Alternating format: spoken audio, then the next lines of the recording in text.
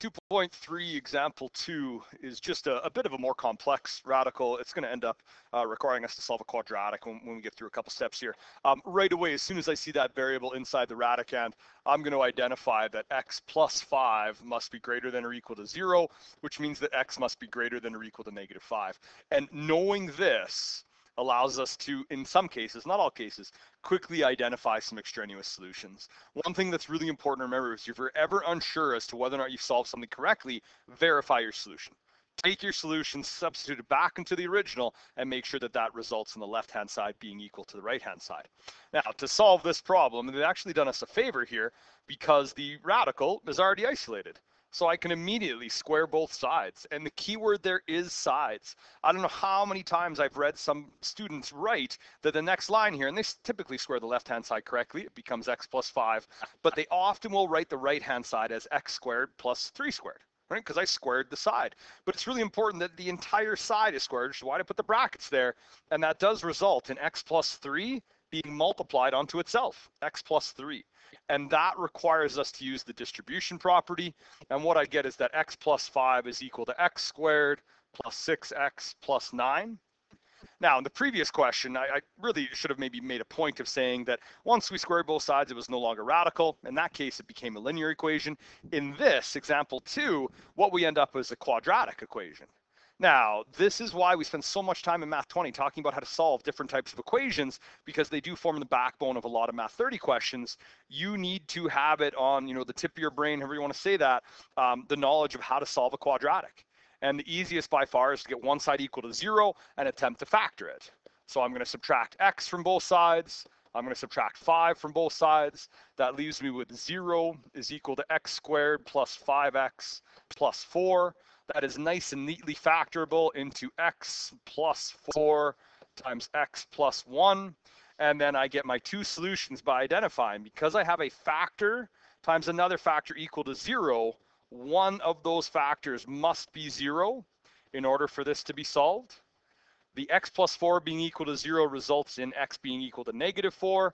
X plus 1 being equal to 0 results in x being equal to negative 1. Now, I know we missed it on the page here, but we did identify that x had to be greater than or equal to negative 5 in this question.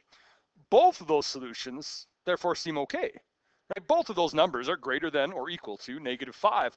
The problem is that when we square both sides, and I just want to write that if I had negative root x plus 5 is equal to x plus 3, or if I had the root of x plus 5, so just the positive root is equal to x plus 3, either one of these two equations, if I were to square both sides, would give me the x plus 5 is equal to x squared plus 6x plus 9. Because when I square a number, I make it positive. And this is why we get extraneous roots.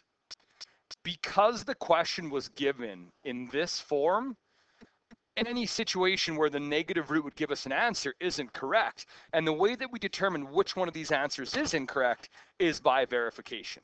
So what I'm going to do is I'm going to take x is equal to negative 4, and I am going to put it back into the original form of the equation and see if it works. And I'll put a bracket around where I made that substitution. This results in the square root of positive 1, and this results in negative 1. And I get that 1 is equal to negative 1. That is not true. That is an incorrect verification. So this is not a solution. And the reason that it's not is when we square both sides, we lose the information as to whether it was the positive or the negative root. And I'd like you to look at that red verification. If I was taking the negative square root, x equals negative 4 would be an answer. And I'll show you what that looks like graphically when we check this. We're just going to use the graph that I provide to you. We'll check the other one just to make sure, because some of these questions don't have any solutions. X is equal to negative 1, therefore we should check if the square root of negative 1 plus 5 is equal to negative 1 plus 3. I get the square root of 4 is equal to 2, and I get the 2 is equal to 2. Well, that's correct. And that means that x is equal to negative 1 is my only solution. Now, because the value is positive 2 when I put it into the equation, it also tells us that if I were to use the common technique, and the best technique, I'm going to flip the page now, for solving these graphically, I think, is unless one side's already equal to 0, don't manipulate it to 0.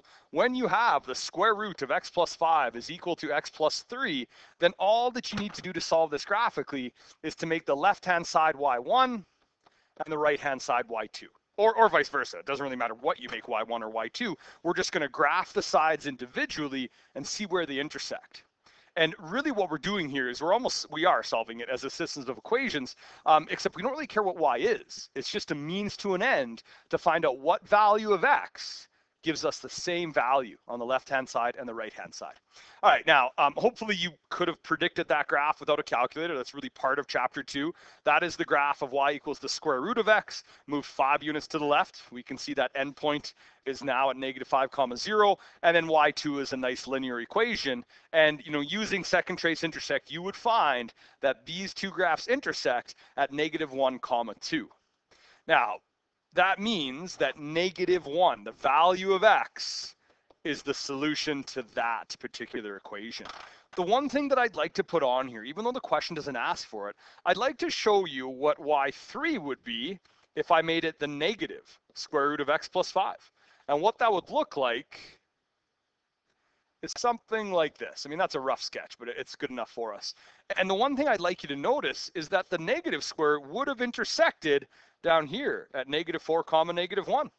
Take a look back at our algebra work, and that's the extraneous solution that we had. And that's why we often get kind of an extra answer. And I shouldn't say extra answer. It's a wrong answer. It's not a solution, right? We did not have the negative square root. We had the positive square root. But because those radicals, if you were to write both positive and negative root, would give you a relation, not a function, you really should be verifying your answers to make sure that they satisfy the equation given to us.